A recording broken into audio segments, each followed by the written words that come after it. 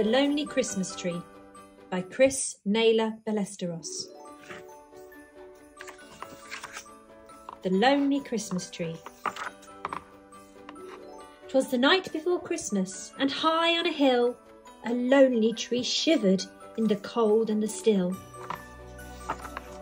The tree was once part of a huge forest home, but those days were gone. Now it stood all alone.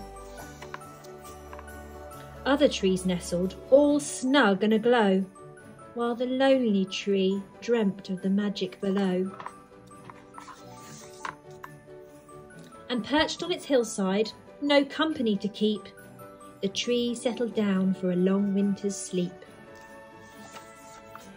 When suddenly, through the frosted breath night came the crunching of footsteps and a warm beam of light.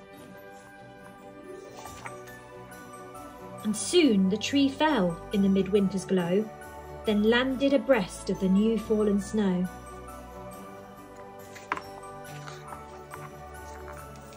Then, away through the night, went a jolly fellow, so jolly, trudging through mistletoe, ivy and holly.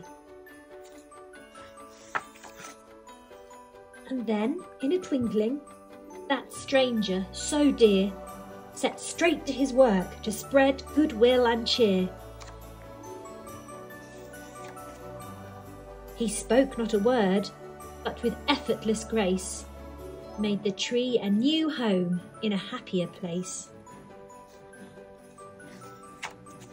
and bestowed at the top the gift of a star, which brought new companions from near and afar. The tree, how it glistened, no longer alone, was back with old friends and finally home. Then St. Nicholas called ere he flew out of sight. Happy Christmas to all, and to all a good night.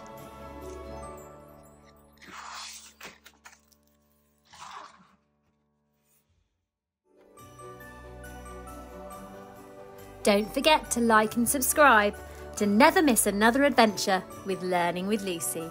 Bye for now.